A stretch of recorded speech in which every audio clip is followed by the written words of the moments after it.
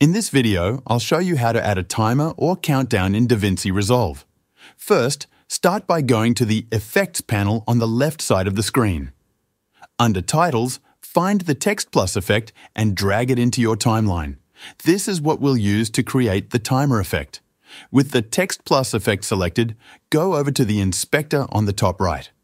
In the text box, right-click and select Text Timer. This is what will enable the timer function. Now, with your Text Plus still selected, go to the Fusion tab at the bottom to switch to the Fusion workspace. Once in Fusion, look over to the Modifiers section.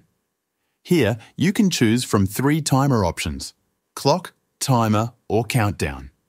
If you choose clock, the timer will display the current time from your computer, and you can also add the day, month, or even the year. If you want more control over your timer, like starting and stopping a specific time, you can choose the timer option. But for this video, let's create a countdown effect. Let's say you want a countdown from 10 to 0. First, make sure you're at the beginning of your clip. In the Modifiers section, set the minutes to 10. Since you don't need the hours, you can remove them by setting them to 0. Now, move the playhead forward through the clip. As you move forward, gradually reduce the minutes until you reach 0, creating the countdown effect. And that's how you add a timer or a countdown in DaVinci Resolve. Thanks for watching, and I'll see you in the next video.